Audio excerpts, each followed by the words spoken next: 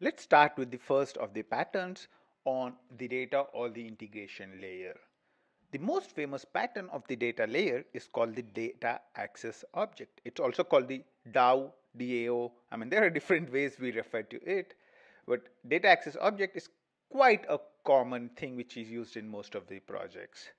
A data access object is basically responsible for a few things. One is you need to have a lookup on the database. So you need to get a reference to the database. Probably a data access object uses something like a service locator to get a reference to the database. These days, the database connection is injected into the data access object through a framework like Spring. So Spring gets, you define the connection to a database in a Spring context somewhere, and it would be injected into the data access object. So a data access object has access to the database connection. And the other things which the data access object takes care of are how to do a query. So how do I query, what kind of query should I send to the database? How do I get the data from the database? So the data access object, when I'm using JDBC, would be worried about queries. And when I'm doing, let's say, a JPA, or I'm using an ORM like Hibernate, it would be worried about executing the query and getting the results back, and how to map the results back to the Java objects. When we are using JDBC or Spring JDBC, data access objects have a lot more responsibilities than when we are talking about something like a Hibernate. In things like Hibernate, data access objects are kind of very simple.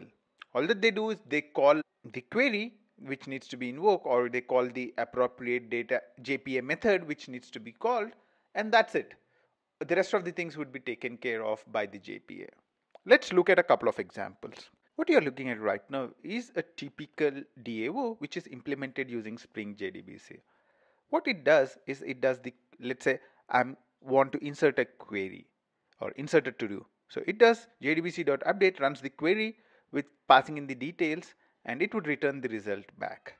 Let's say I want to retrieve all the to-dos which are there in the database. So it would run a query and it uses a mapper. So it needs to map, it needs to return a list of to-dos. So what we have is a mapper. So the mapper maps from the result set to the to-do object.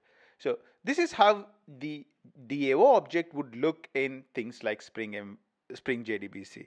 The connection it needs is typically injected in. This example is from our Spring in 28 minutes repository for Spring JDBC. The same DAO object, when we are using a JPA, looks completely different. The student repository in here is a DAO. This is an example from our project, Hibernate JPA step by step, and we are still doing a little bit of work on here. So this particular piece of code is from our work-in-progress.md.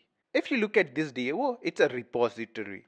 So it's defined as an at repository, which says this is kind of a data store. So which it takes care of communication with the database, and it uses the entity manager. JPA defines something called an entity manager, which you can use to do the queries. So if I want to get a student from the database, I say entity manager.find student with ID, and I can insert a student by using entity manager. I can update the student, and also you can get the list of students back.